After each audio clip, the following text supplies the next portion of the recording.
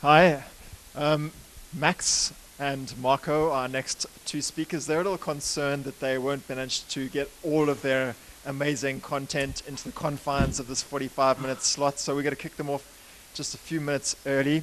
Just to reiterate what they said a few moments ago, if you're sitting towards the back of the room, you might want to come forward so that you can see all of that amazing content. Over to you guys. Thanks, Andrew. Thank you, everyone, for coming through. Of course, it's we're kind of into the last part of the day, so this is when you need to have the longest, session, so you can really concentrate a lot, because this is definitely the time to do it after you've eaten, and it's a Friday afternoon. We're going to be talking today about SaltStack. We're from a company called Think Applied Research. It turns out everyone is hiring here. We're not hiring. I'm kidding, we are hiring. If you want to come and speak to me, come chat. But actually, we're just here to really talk about Salt and what we've done with it. The reason we got into Salt is because we actually do a product called Canary, and we come out of a security consulting background. So I usually say we're not developers, although we've got a team of developers, in the sense that our heritage is security consultants, and we now try to make security products. And the big one that we do is this thing called Canary. Canary is a small hardware honeypot. It's also got virtual versions. But the thing here is that we've got a bunch of thousands of devices. They sit with customers, and our customers have, we've got over 400 customers on it, and they each get their own server. And we need to start to manage that stuff. Andrew mentioned we've got a lot of content, so we'll keep going through.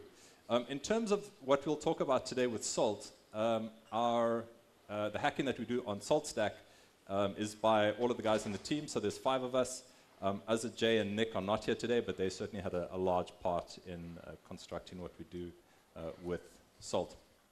And so there's really 3 things that I'm going to try and embed in you and try and get you to take away from the talk today. And that's sort of 3 concepts around extending Salt. And that's the idea of execution modules, runners, and reactors. And by the end of the talk, hopefully you'll have a stronger idea of what those are. And in terms of why we're doing this, it's really about making Salt, or helping Salt, rather helping us manage our devices and our consoles in a way that would be much more hard if we had to do this stuff manually. So we're not looking to extend Salt generically. We're not looking to add new platforms to Salt or new system commands to Salt. We want to extend Salt so it makes our lives easier when it comes to managing our fleet of customer service. So this is the quick map that you'll have of the talk today. There's 8 broad areas that we're going to get into. And I'm going to talk background first. Who recognizes that? Oh, that's not bad. Nice. So old Sun server, a stately, glorious machine if you've ever worked on one of them.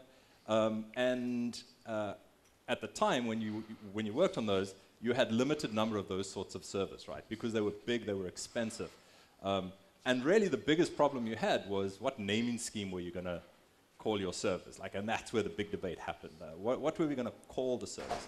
And that was only possible because we had limited number of these servers, and we really only could count them on our fingers and toes. But we've got a different problem now. And as I said, Canary is our new endeavor. With Canary, we've got more than 400 customers. Each customer gets their own console.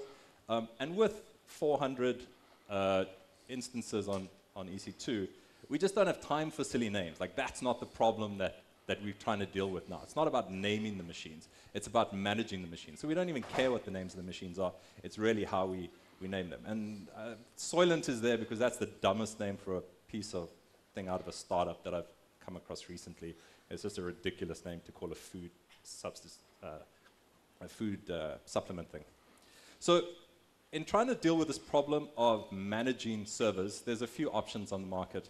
There's Ansible, there's Chef, there's Puppet. We came across SaltStack, and this is the one that we've gone with. And it basically has given us the ability to configure and manage our machines. It's 6 years old, open source. It's Python-based. But really for us, the key thing is that it's super extensible. In truth, the choice was quite arbitrary. One of our guys had been playing with SaltStack and said, let's think about this when we started getting into Canary. And it's really been for us quite a win since then. By a show of hands, who's actually worked with Salt? Okay, and who's extended Salt? Like who's written modules or any of that stuff? Okay, a few people. But for those of you who have used Salt and haven't extended it, then certainly there will be stuff here to learn. As I said, Salt has already been covered previously at PyCon, so in 2013 and 2014 there were 2 talks. Mostly those talks dealt with Salt from an operator's perspective, so how to use it to manage your actual machines. Specifically what we're talking today is about extending Salt. But before we do that, I need to give you some context, because not everyone here has used Salt before. And so if we just dive into how to extend it, then you're going to be a little bit lost immediately. So one of the key things that sets Salt apart from say something like Ansible is that Salt has this notion of an agent that runs on every server in your fleet. And so it's this agent-based system where what we call a Salt minion runs on every one of the servers that you're trying to manage. So you have a fleet of 400 servers. Every one of those servers has something called a Salt minion which runs in it. That's an agent, it's a daemon, it runs constantly, and it talks back to a central configuration server called the master. It doesn't talk directly back to the master. There's a 0MQ, well, they actually do talk, but the point is that there's a 0MQ bus that sits between them, and stuff happens. The master will put stuff onto the bus, which the minions pick up. The minions send results back to the bus, which the master then processes. And what it actually sends down are state files. And a state file in this instance is just a text file which declares what the state or the configuration of a particular minion should be. So on the master, you can create a text file that says install a particular package. The master pushes that to the minion, and on the minion, there's this agent that's running. It knows how to convert this declaration that says make sure a package is installed to some local action that will actually install that package. And what we've got with Salt is it runs across a bunch of operating systems. So you can generically say install a package, and then on the minion side, Salt figures out on FreeBSD, I need to use ports, or on Ubuntu, I need to use apt, or on Red Hat, I need to use yum to actually do the installation. And then there's a bunch of funkiness that you can do with targeting particular minions, but we're not going to talk too much about that. So if we get really quickly into what our like a broad overview is, as I said, the master will send through a job, it gets the bus, that gets sent to all of the minions will do some work, they produce results, and those results get sent back to the master, right? So this is a super simple overview on what that structure looks like. That state is defined in these text files. I'm again not going to dive into specifics on the text files. It's not what the talk's about.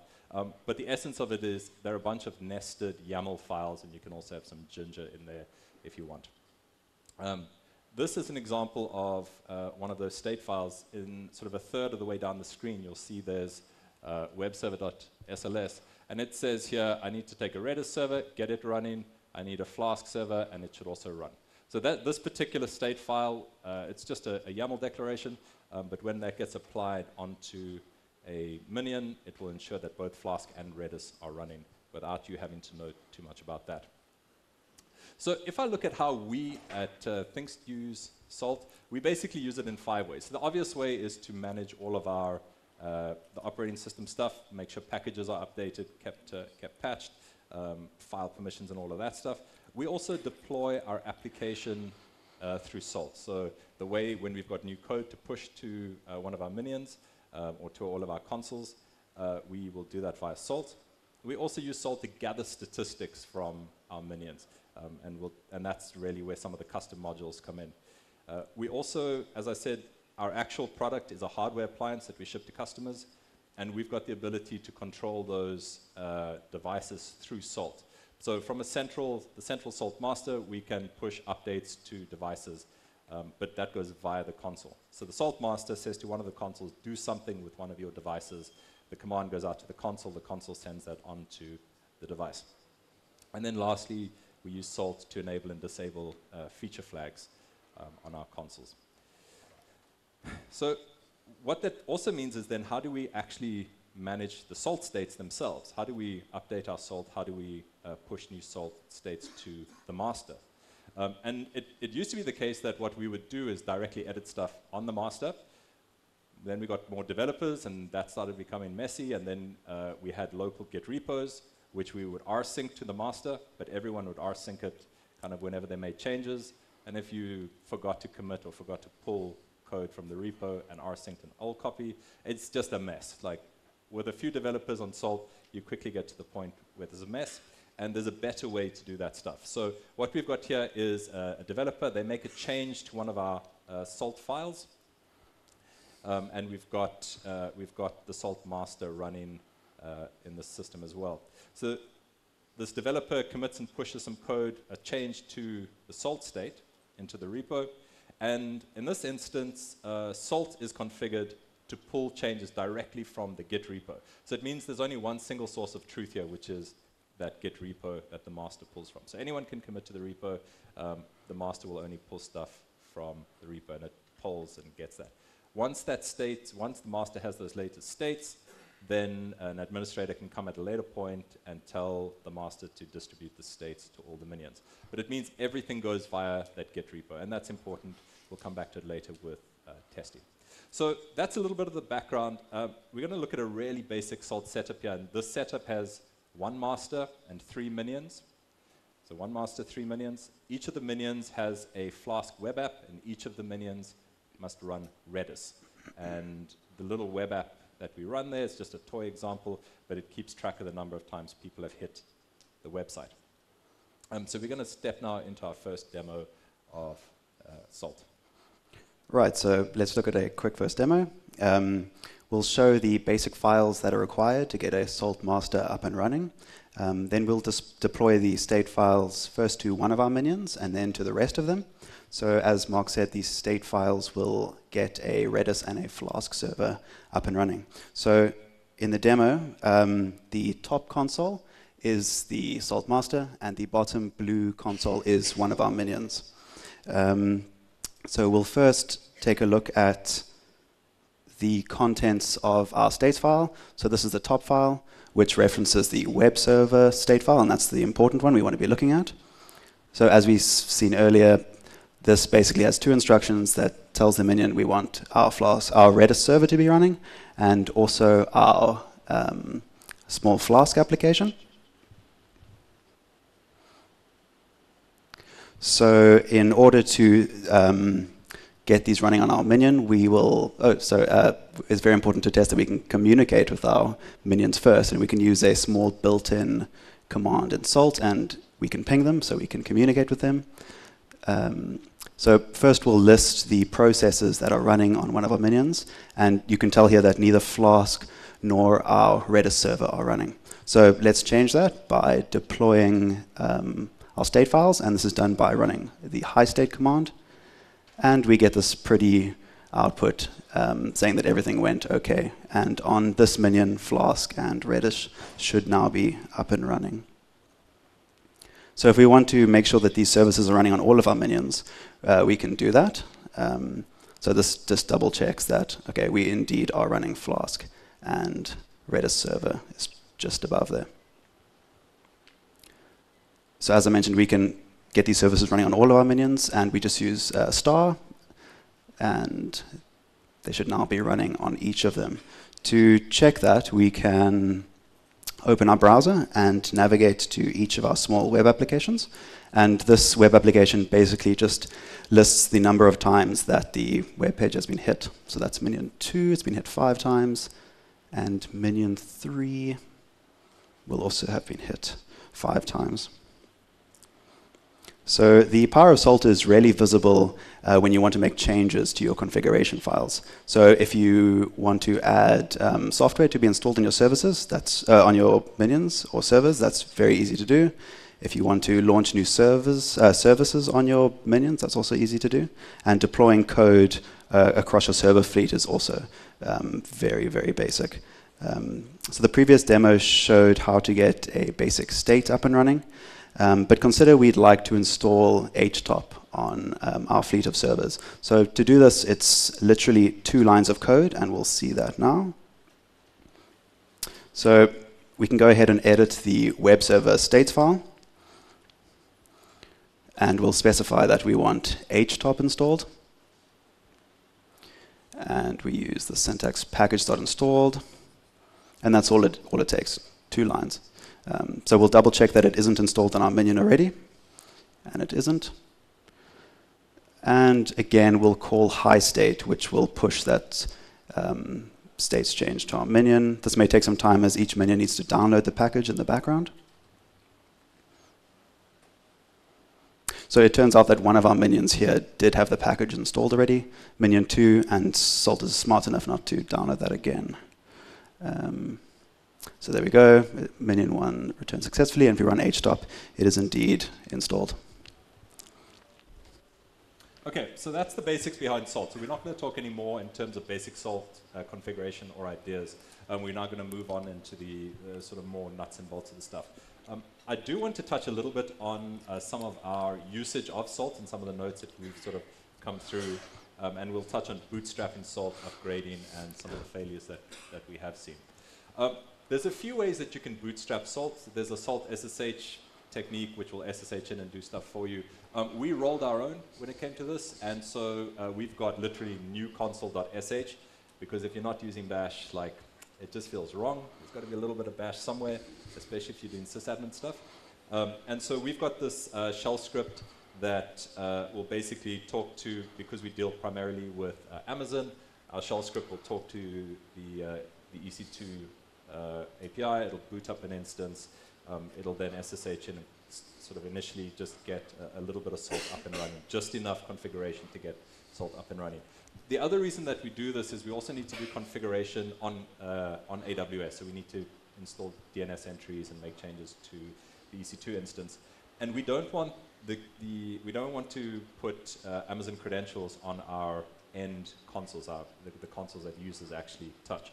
And so if we keep that stuff all on the master, then we can avoid having to worry about AWS credentials on customer consoles. But the end result of this whole bootstrap process is we get these little baby minions that are booted. So in terms of upgrading Salt, the one, I guess the one thing I'll just add here is at some point we found that one of our machines, or the master specifically, was using the Salt PPA to keep track of the Salt packages, and the minions were all on the Linux distribution's default repo, and they're diverged in versions. And so just keep those things on the same version number, otherwise funny stuff happens. And so in this instance, we deal just with we change our machines to point to the SaltStack PPA rather than to rely on the default, in this case, Ubuntu Salt packages. I don't know how often people talk about failures of stuff, but I find it useful to talk about where stuff doesn't work or where stuff breaks. And in this instance, there's a bunch of ways that you can get breakages in Salt. The obvious one are when your states or your recipes have syntax errors, and we'll cover that a little bit later. If you're writing code or extensions, obviously that code can also cause breakages, although for the most part, Salt is quite smart at not letting your broken Python take down the rest of Salt. The one lesson that we learned was that when you have 400 servers all trying to pull from a Git repo at the same time, like the Git repo is not so happy with that, and then your deploys take like an hour just to download code from Git, where normally they take 20 seconds. So Salt's got a few ways to deal with that. The easiest one is you can batch out jobs. So you can just say 10 minions at a time, do your thing, and that's sort of the cheapest way. Alternatively, you can build your actual code into some sort of package and deploy the package from S3. There's a few ways, but the point there is just you need to consider, if you've got lots of machines, how you're going to actually deploy your code. Obviously, if you've got network issues, there's not much that Salt can do about that, but you will see errors there. And the last one I'll actually mention here, which is worthwhile, is we were seeing an error with Salt where Salt wasn't able to restart our uWSGI process when we had updated code. So we'd push changes, Salt would restart uWSGI or tell us that it restarted uWSGI, but it hadn't. Like if we browsed the site, uWSGI was not running, it was down. It turns out that Salt's under the hood, and this is where it starts to become interesting, under the hood, Salt was calling Upstart, so the Ubuntu Upstart system for managing services, and Upstart wasn't restarting uWSGI correctly. But not frequently, like 1 in 20 restarts would fail. And so we switched to an alternative way there. So that takes us now into the module stuff, the actual meat of this talk. And we're first going to talk about executable modules. There are a bunch of other module types inside of Salt, and we're literally only going to be talking about 3 of them. Executable modules, reactors, and runners. And if we're going to talk executable modules, again, I think the high-level view is worthwhile just to get your mind around what you're actually going to see when Max shows you the code. And so what we've got here is a Salt administrator, and we've got a master, and we've got a minion on the other side. As part of that git deploy, we've pulled down what we call an executable module, and that's just Python code. So that's just a Python module which sits, and its primary place where it sits is on the master. But that's not where it runs. It doesn't execute on the master. The master is just the repository for that module. When the administrator says to effectively what it's saying is please deploy the module, the master then sends that module to the minion. And now the code sits on the minion side as well. Again, the primary copy is here. This is a secondary copy that happens when you deploy the code. And so with that Python code on the minion, what the administrator can now do is call a function in that Python code that sits on the minion. And that function call gets passed down to the minion. It does some work, and that work hopefully has some sort of result, which gets passed back and displayed to the user. So that sort of gives you a high-level overview of what an executable module is. Python code, which runs in the minion, but the administrator can call that function across their fleet and get access to those results. Right, so there's 4 main bits to remember when dealing with exec modules. So the module code is stored on the Salt master. The master distributes the module code to minions with an explicit push. The master can call the module function on the minion, and the code runs on the minion. And the exec module functions generally have quite helpful documentation, which you can have a look at with the D flag. Right, so this is a toy example of a module. Here we import the Salt Python module and define a function named SomeFunction, and it just returns a string. So in our third demo, we're going to add a trivial module to the master, distribute it from the master to the minions, call the Salt module, and the function code will then execute on the minions, and the results will all be returned to our Salt master. So here our module name is Thinkst, and our function is hits, and hits basically just grabs that hit count we saw earlier from the Redis database and returns it. So just a reminder, the hits count is the number of times the web app had been viewed. So let's go ahead and add this Python code to our master, and we can save it. And we can then list the module's function docstrings with our D flag. And once we're happy there, we can now distribute the code to one of our minions. So we're just going to distribute it to 1 to begin with. And that's done by calling sync all. So now the module resides on minion 1. And to call it is as simple as this, thinks.hits, and we get the number of hits in that minion's Redis database. So if we want to push to all, it's similar, and calling the hits function on all of our servers is also very straightforward. So our hits function merely returned a value from the database, but we can easily pass arguments into Salt functions from the command line. So Salt functions can take positional arguments and optional arguments. In the next demo, we'll extend the module by adding a function which simply returns its input argument. So here our function name is echo, and it simply takes one parameter text and just returns it. It's pretty straightforward. We can see our docstring there is returned with the D flag. So let's go ahead and add that to our modules file. Remember, the modules file lives on the master. And we can go ahead and distribute our changes. First to one of our minions.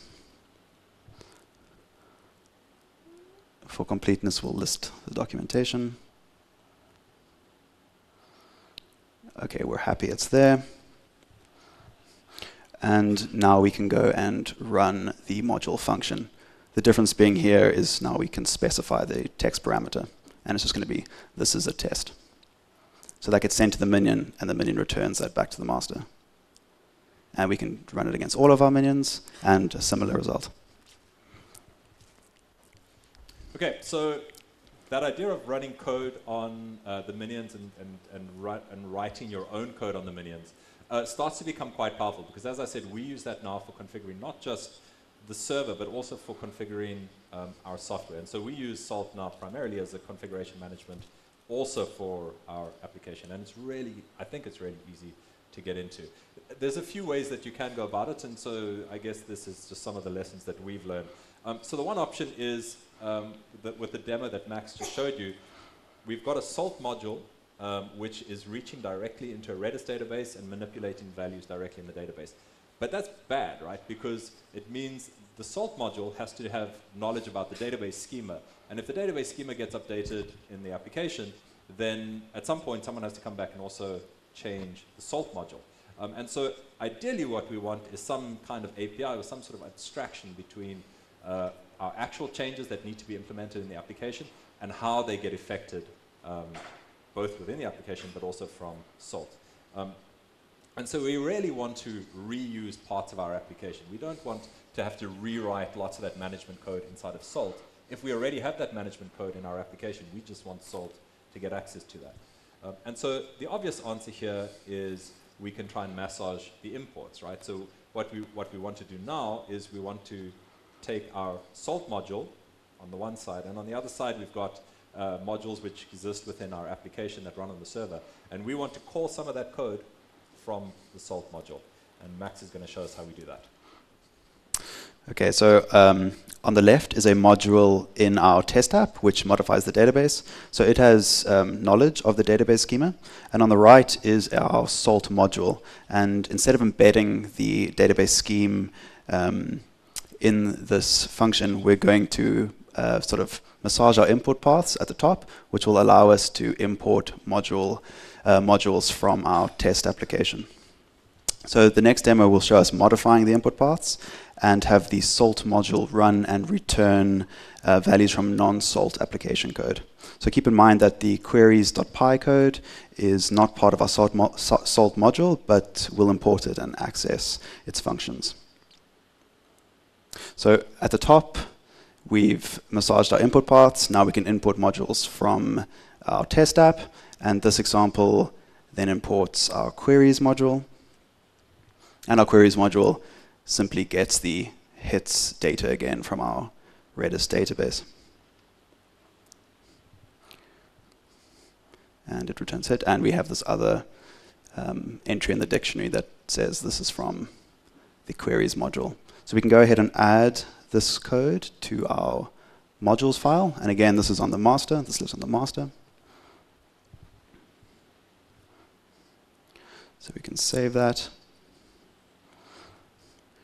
And we're going to distribute the module code to minion 1 again. And again, for completeness, we'll list the documentation.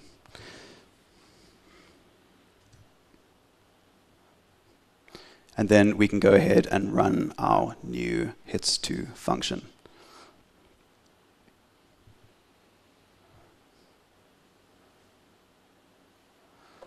And it returns as expected. And location, this is from queries app, so it's not run in the Salt module. It imports queries from our test application.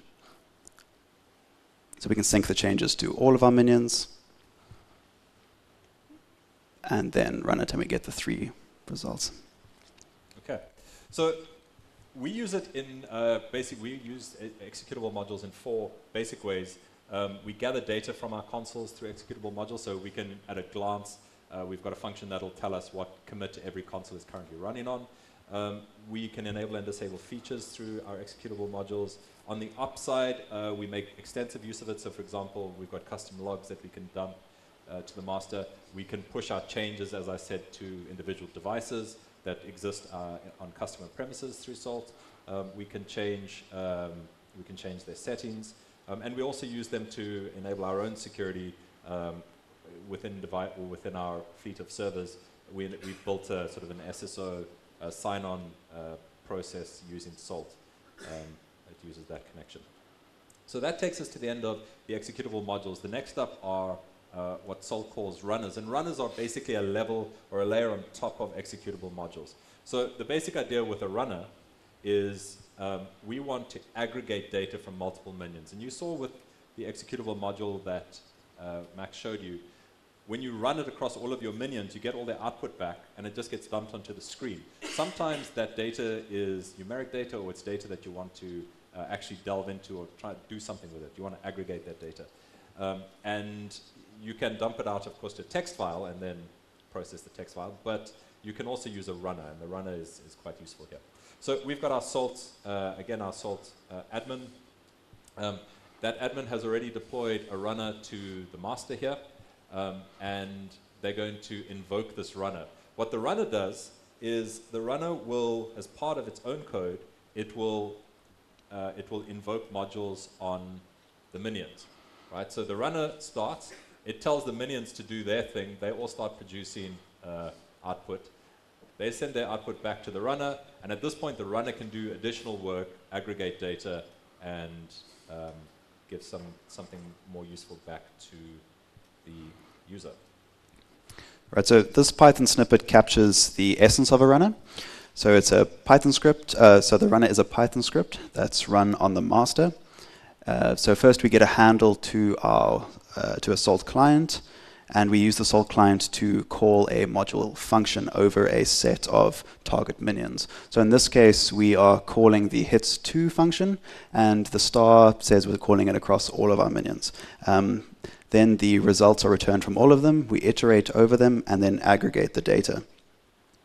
So in demo 6, our runner we'll use our runner to determine the total hits count across all of our minions. So the total hit count is the total number of times all the pages have been viewed.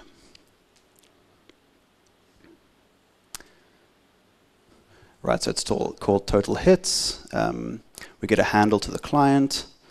The client calls the hits2 across all of our minions. We get the results, we iterate over them, and we calculate the total hits, and then we just return that. So the runner sits on the master to reiterate. We're going to go and create that file now.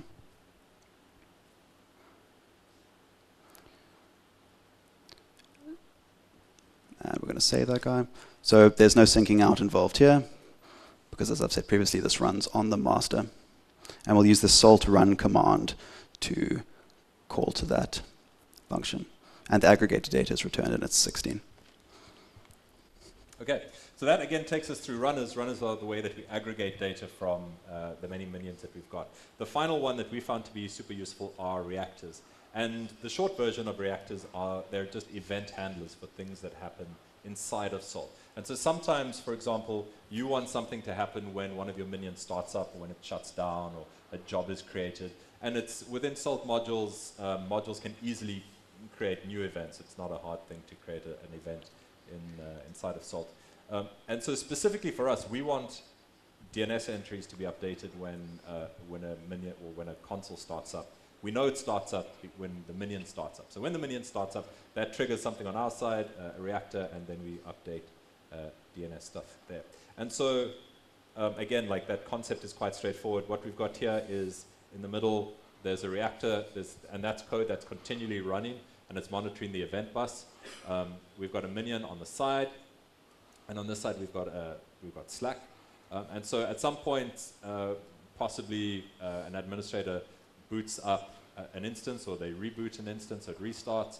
What that does is the minion will send a start event, the reactor sees the start event, the reactor can then perform an action once it sees an event, obviously, and that could be make a post request to Slack.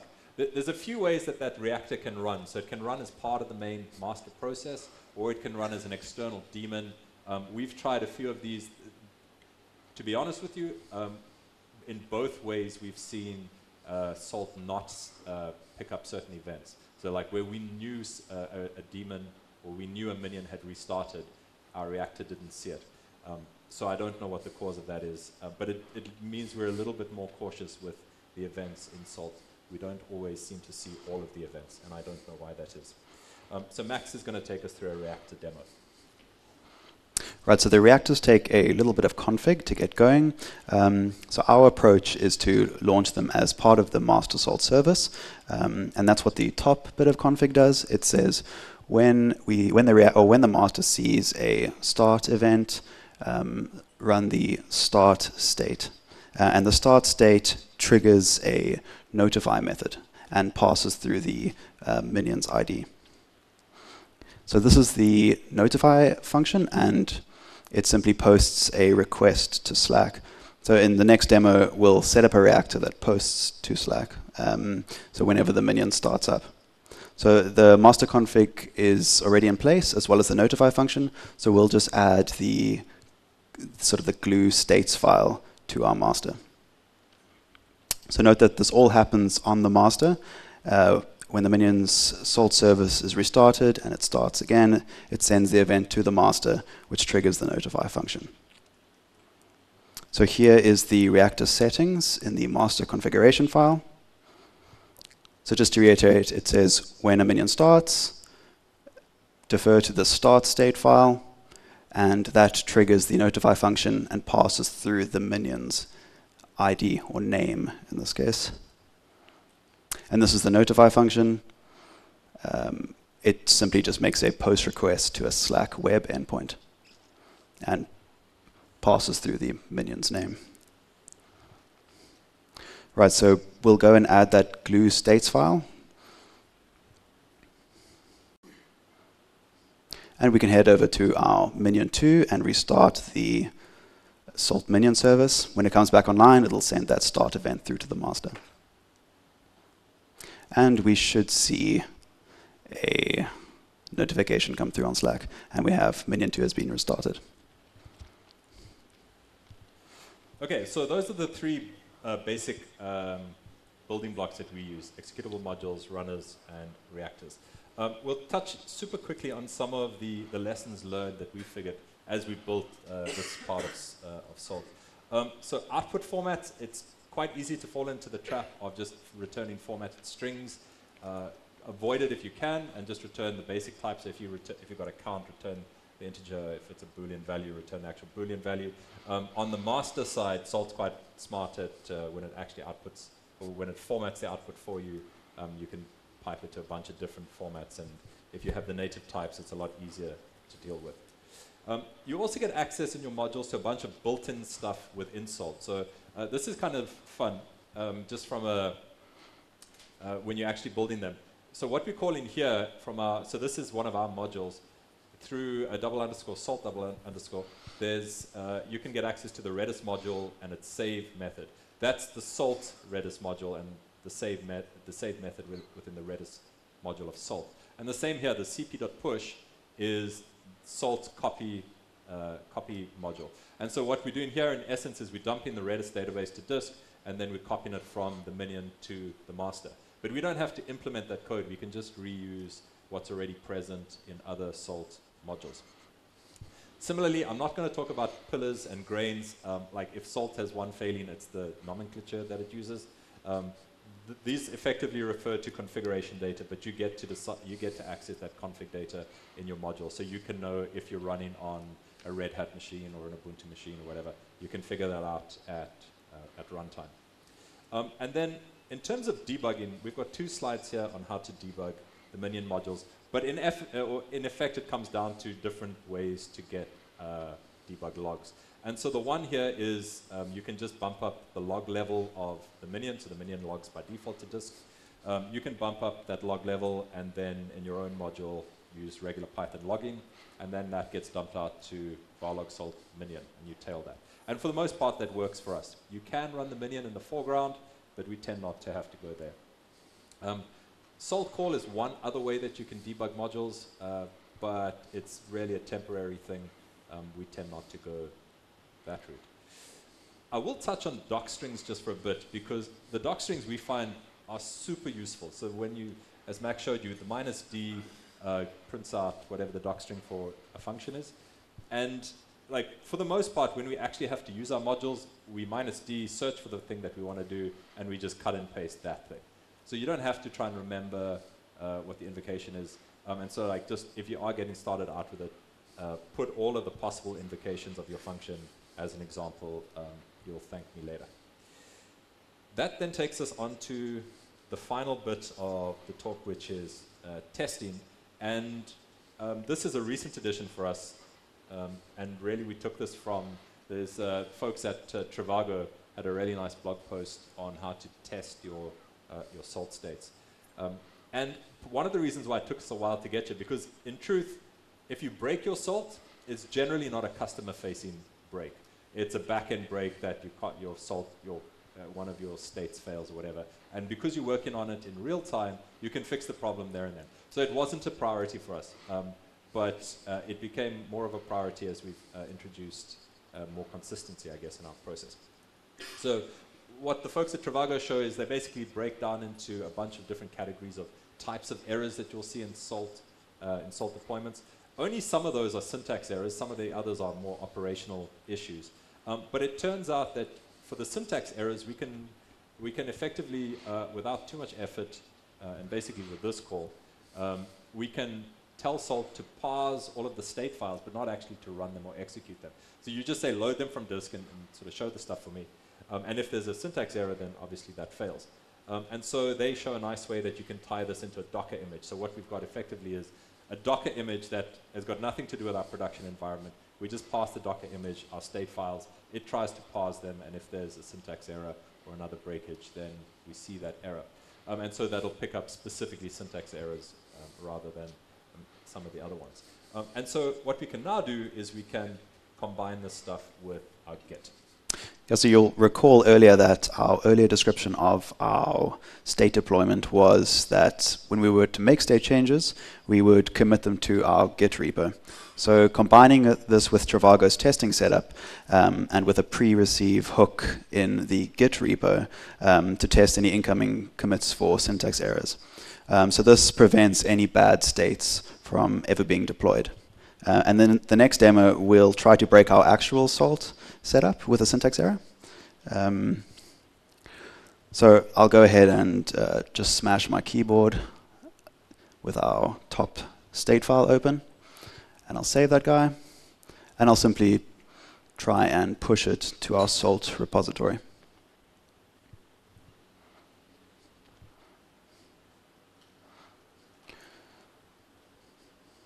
And we'll see that it indeed fails, and we get a whole bunch of output, and we can even tell where it broke. So it's quite useful. And just to reiterate, this wasn't accepted into our repository. The developer will have to make changes and try and push again. Okay, and just to be clear, that was our production salt that Max tried to break and failed. Lucky for him, he still has a job. Okay, so that takes us to the end of those eight chunks in the talk. Just to wrap it up, there's those three things that I really think that we found quite useful in extending Salt for managing our application at scale. We've got the execution modules, we've got the reactors, and we've got the runners. Those have done really well for us in the last 2 years. So with that, we're done. There's the contact info. Are there any questions?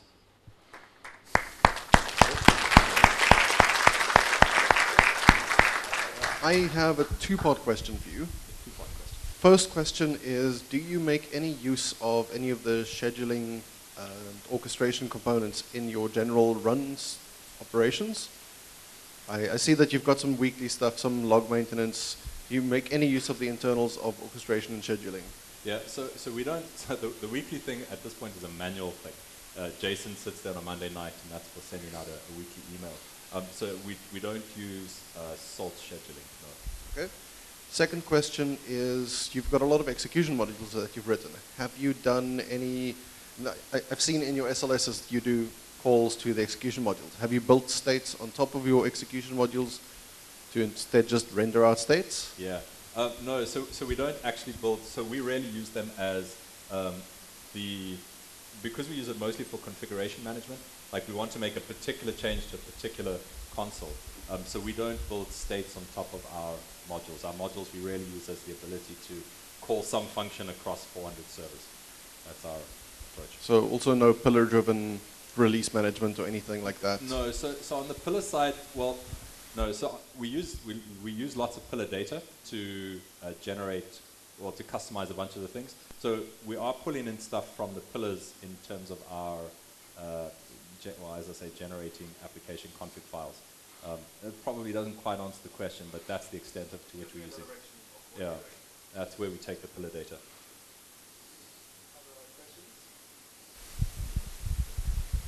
Hi there, thanks for this, the talk.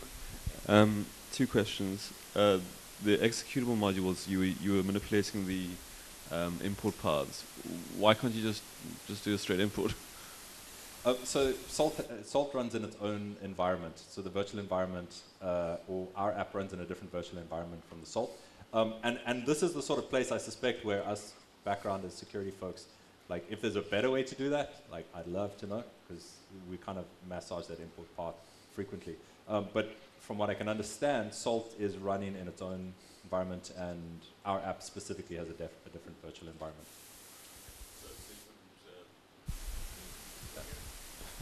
Okay, cool. And the second question, sorry, my phone's gone. With the pre-commit hooks, could you maybe integrate with like a CI tool, like Circle CI? Maybe that we totally. Is that a possibility? Yeah. So it happens that this we don't deploy from CI stuff for our Salt state, but absolutely. I mean, that's a Docker image that you can throw in a script, and a bunch of CI tools would handle that. Yeah. Perfect. Any other questions? Great. Awesome. Okay, let's thanks Andrew again. Thanks.